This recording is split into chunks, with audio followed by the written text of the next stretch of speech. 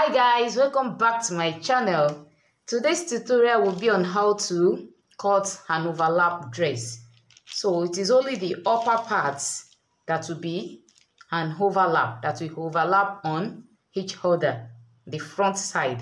So the lower part will be a normal skirt. So before we get started guys, if you're yet to subscribe to my channel, please do that now. Click on the subscribe button and subscribe. Also turn on the notification bell so you get notified each time I upload a new video. Thank you. So let's get started. Now I've drafted my basic bodice pattern right here. So I have all my measurements. This is my starting line. This is my armhole line, while this is the under bust line. I have a detailed video on how to draft the basic bodice pattern, which I'll put the link in the description box below. Kindly check it out. So I have my shoulder measurement here, which is 7.5 inches.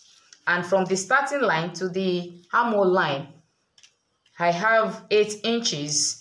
And then I have 15 inches to the under bust line, inclusive of ½ inch to join it to the lower part, the skirt part.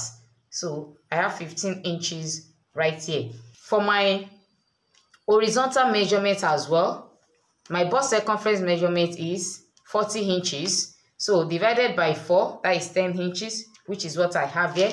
And also inclusive of the quarter measurement of my waist, which is what I also have right here. This is my shoulder slope.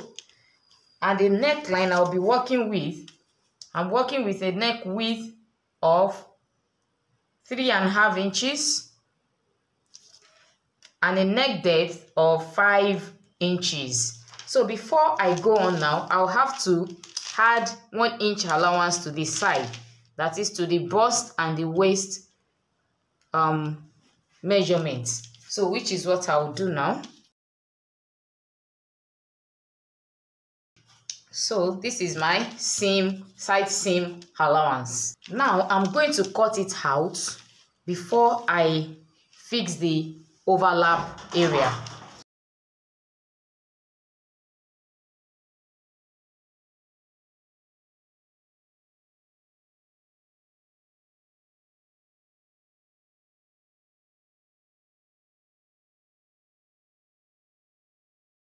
So guys, this is the neck width and this is the neck depth. So it will be a V neckline, just like you can see in the picture. I'll connect it this way using my armhole curve. So guys, this is it right here. So this is the midpoint of the neckline, the neck depth. So right here I will go in by 1.5 inches.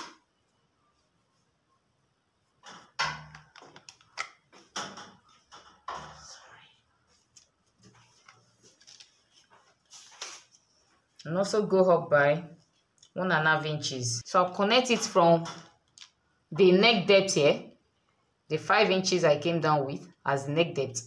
I'll connect it to this point. You can bring it this way or this way. It depends on how you want it. And since I'm bringing it, slanting it this way, I'll be using only this part. This part of the bodice will be discarded. So I'll cut it out now.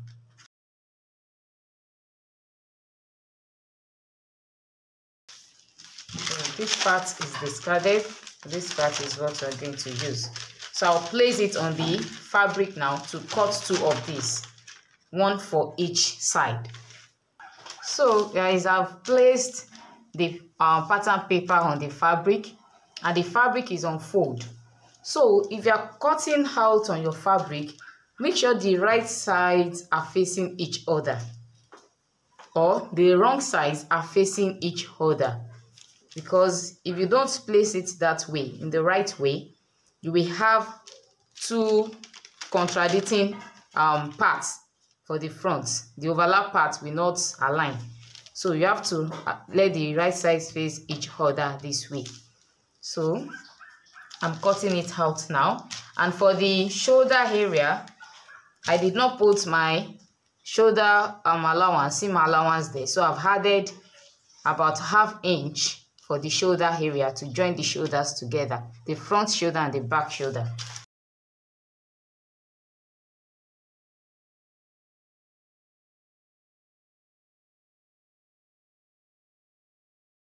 So guys, this is the look of the overlap. Can you see it right here? That's why I said the wrong sides or the right side should face each other, so that you have a perfect overlap this way, with each right side facing up. So can you see it here? So this is what we have. Let me turn it. Can you see? So there will be no darts for this front part of this dress I'm making for you, but if you want to put your darts, you can put it from your pattern and also add the darts allowance you take in to your sides. You get it now? And also, if you are putting a lining, if you have enough fabric of the same fabric, you can use that same fabric to turn it. You can use it as your lining. And if you are not putting lining, as I will be doing, I'll just tape or holding these sides here. I'll just sew it in this manner, just to give it a neat finishing at that edge. The back as well will just be your normal basic bodice with your princess darts or your normal waist darts. So guys, after adding your lining to it, or if you're not adding your lining and you are just finish it up the edges right here, you use your stitches to hold it down from the neckline here down to this place, and also the lower part that will be joined to the skirt or your flare. You will use your stitches to hold it down right here. So that brings us to the end of today's tutorial. If this tutorial has been helpful, kindly give this video a giant thumbs up. Thank you for joining me. I will see you in my next video. Bye.